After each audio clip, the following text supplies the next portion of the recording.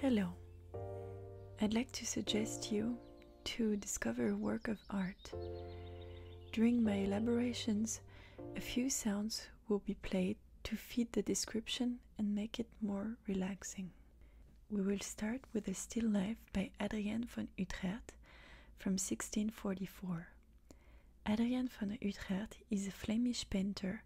He was born and died in Antwerp. He traveled throughout Europe and painted this picture at the age of 43. He is known for his still lifes. The still life is meant to be a representation of the ephemeral nature of life. These paintings are called memento mori, a Latin phrase meaning remember that you must die. The aim is to show the futility of life and the transience of time by showing familiar and perishable elements. Food, materials, and surfaces are represented with great care, and Van Utrecht seeks a symbolic value for the work as a whole. In French, this style is called Natur morte, and in German, Stillleben, which means silent life. The painting of Caravaggio's fruit basket, created around 1594-1602, is considered the first still life. Let's start with the living beings, the animals visible in the painting. A parrot in the upper left corner of the painting stands out through the red half of his body, but the other half and the lower feathers are dark green, which almost blends in with the brown background.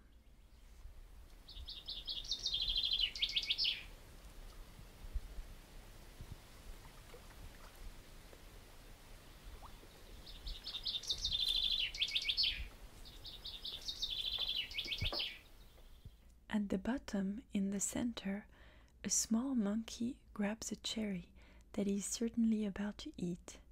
Its presence, and that of such a beautiful parrot, indicates the richness of the ensemble and the decor. At the bottom right is the final living animal in the scene, a small white dog facing the monkey. By its position in profile, it closes the painting, as does the parrot on the left side. A lobster is placed on the dining table, surrounded by victuals. Fruits, meat, seafood, a pie, squash. Among the fruits, we can see wild strawberries on the right side in a painted bowl, white and red grapes, quinces, blackberries, plums, figs, currants, apples, and apricots. The lemon with the peel unrolled, here placed on a silver plate almost in the middle of the composition, is recurrent in other still life paintings. It represents virtuosity, but also the passage of time.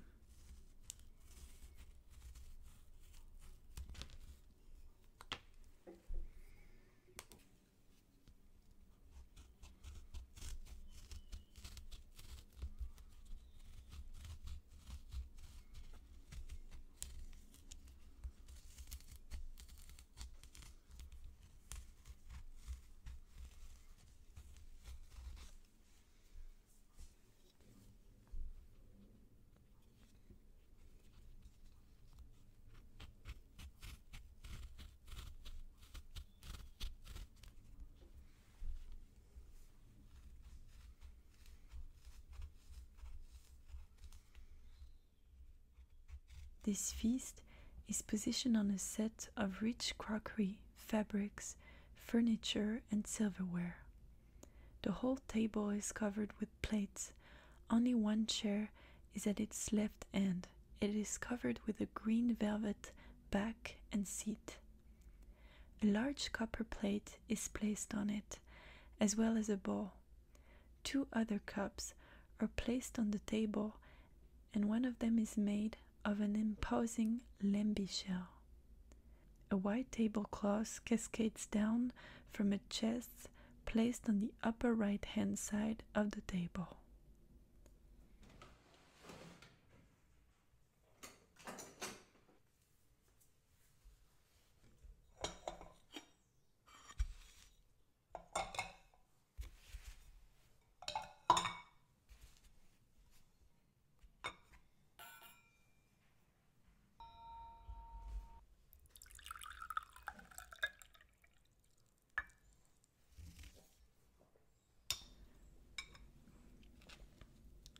Some elements in the table carry symbolic meaning. The lobster is often considered to represent instability, inconsistency. The grape has a religious significance. It reminds us of the Passion of Jesus Christ. The representation of a Chinese tableware on which the lobster is placed, but also shells and quality materials, show the commercial power of a family or a country. On the floor, there is an upside-down fruit basket in the middle, and on the right side, a copper basin containing bottles of spirits. On the left side are abandoned musical instruments and a musical notebook, a violin, a flute, a guitar, a lute, but also the neck of what appears to be a viola da gamba seems to have been hastily placed on the ground and accumulated at this very spot.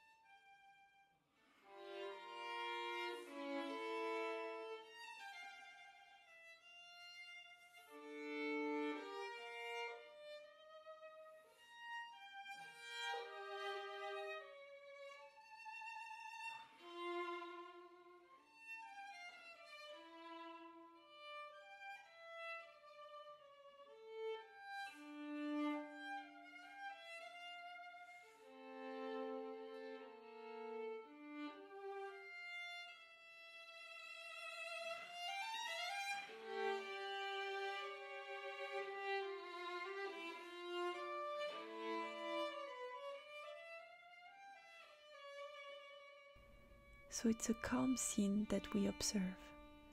The music has stopped. The guests have finished eating after having happily served themselves in the feast. The moment after the party, the silence after the excitement. This calm is also there to remind us of the moments of joy and celebration that preceded it. This is one of the virtues of still life, reminding us of how everything passes and decays, so we must enjoy the present and its delights. In order to complete this recording, let's take a few minutes to focus on our well-being. Never forget to observe the world around you. Always observe the colors, the texture, the smell of fruits, fabrics, materials. Listen to their sounds and appreciate them in their purity. Tomorrow, you will be able to observe the painting with great attention. Look at its details. Many things are visible without paying attention, and this is true in many aspects of life.